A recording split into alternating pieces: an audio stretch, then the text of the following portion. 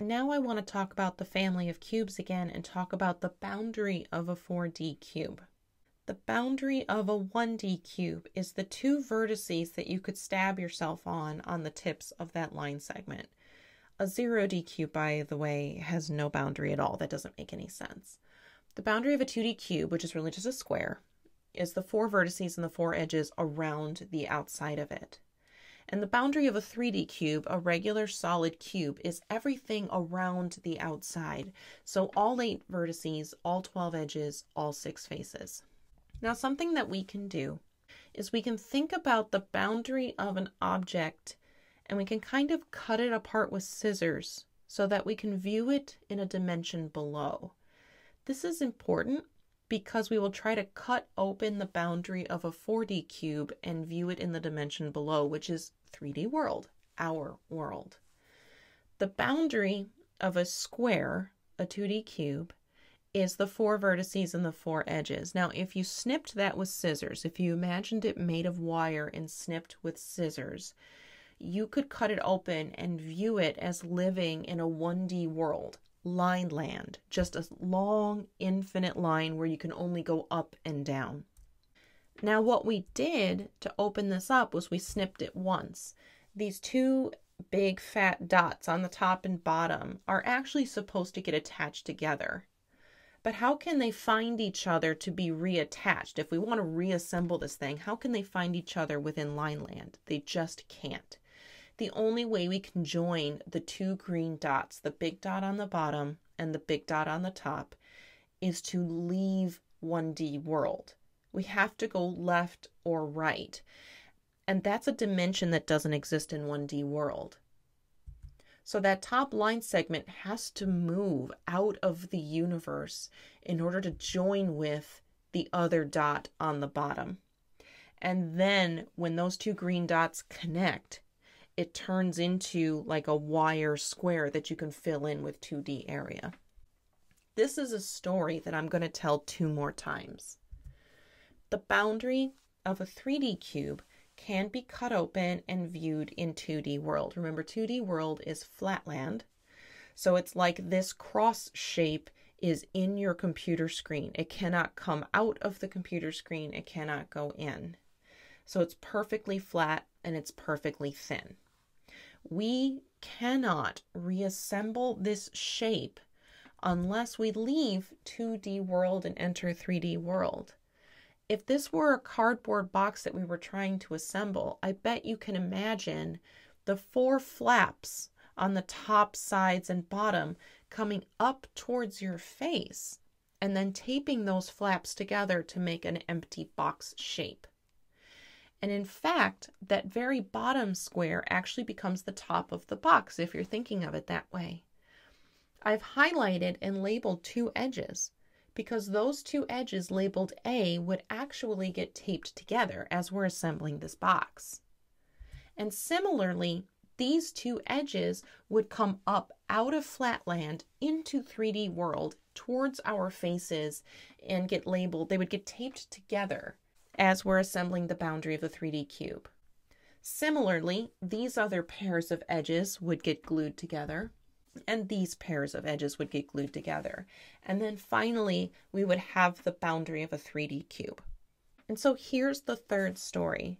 The boundary of a 4D cube can be partially cut open.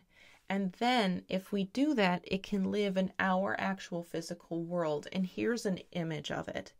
It's made out of 8 different solid 3D cubes. I hope you can see that 6 of them sort of make a cross shape, and then there's 1 cube that comes out towards our faces, and then there's an 8th cube that goes behind. It adds up to 8. Just like with the other steps, as hard as it is to really conceive of, we cannot reassemble this boundary fully unless we leave 3D world and enter 4D world. The reassembly I'm about to describe to you will seem impossible. And in 3D world, it is. But in 4D world, it's perfectly possible. More analogies. This whole section for me is analogies. In order to reassemble a 2D cube boundary, the boundary of a square, we attach vertices or 0D parts. In order to reassemble the boundary of the 3D cube, we attach 1D parts or edges. In order to reassemble the boundary of the 4D cube, we have to attach 2D parts or faces. Now, can you see, if we're looking at this like hypercross shape with 8 cubes literally physically glued together, well, that's 2 faces to 1 already, right? That's what you would do if you were going to glue 2 cubes together. You would grab 2 of the faces, slap some super glue on there, and go. These faces that I've highlighted in yellow are 2 more faces that would get glued together in 4D World. If the cubes were stretchy, you could probably pull that off in 3D World, but the other ones, you can't really get through all of them. So we're going to be attaching faces. Now, going around the object, the pairs of faces that are exposed actually get attached. So here's another pair that kind of make an L shape, and they would get glued together. And then going around the top and the sides and the bottom, these L-shaped pairs of faces will get taped together. The very tippy top face on top of this hypercross and the face on the very, very bottom will also get glued together. The hardest ones to see are that the ones on the very outsides of the hypercross shape actually get glued to the side faces of that very bottom cube that's holding the whole team on its back. Just like with the 3D cube, just like with the square, by the time we get done with this process, every 2D face has a buddy. Every face got taped to some other face. One last analogy before I fill out a table for you.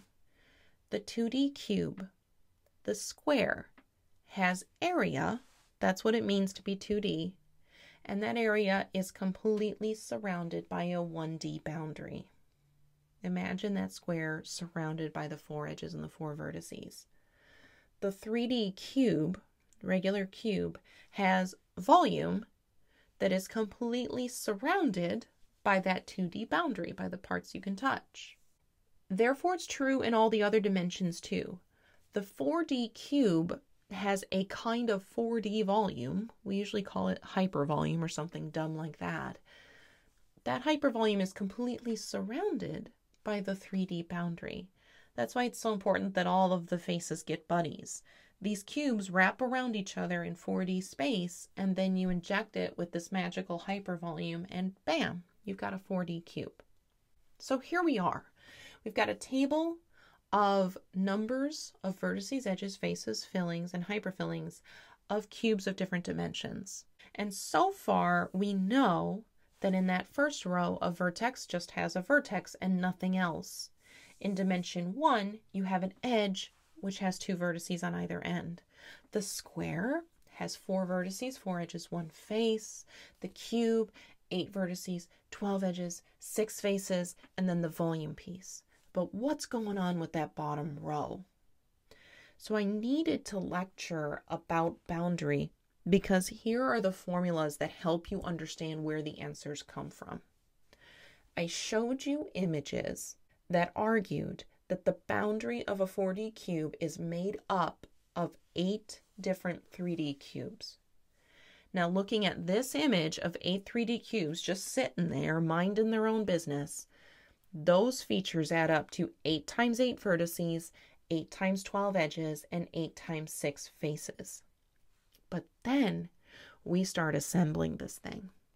First of all, when we reassemble this boundary, notice that we always attach 2 faces together at a time, which is why I'm going to take 8 times 6 and divide it by 2 to get the number of faces in a hypercube.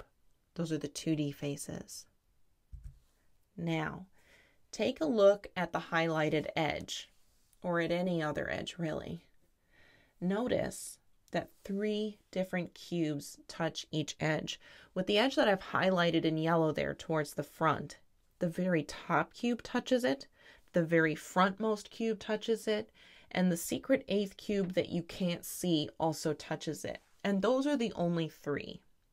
So it's sort of like it's always 3 edges to 1, 3 to 1, 3 to 1. Because of that, I'm going to take the 8 by 12 and divide it by 3 to get the number of edges in a hypercube. Finally, I highlighted a single vertex in the sky that's kind of like in the little armpit of this graphic. Can you tell that the topmost cube touches it, the frontmost cube touches it, the rightmost cube touches it, and that top secret 8th cube in the very center of the shape also touches it? That's 4 different cubes that have vertices that are touching that highlighted yellow vertex. Going around this shape, it will always be 4 to 1. 4 cubes sharing that vertex. So 4 vertices get glued together at a time. That's why I have to take 8 times 8 and divide it by 4, and that's guaranteed to be the number of vertices in a hypercube. Which means this last row of the table is completely filled out. 16, 32, 24, 8, and 1.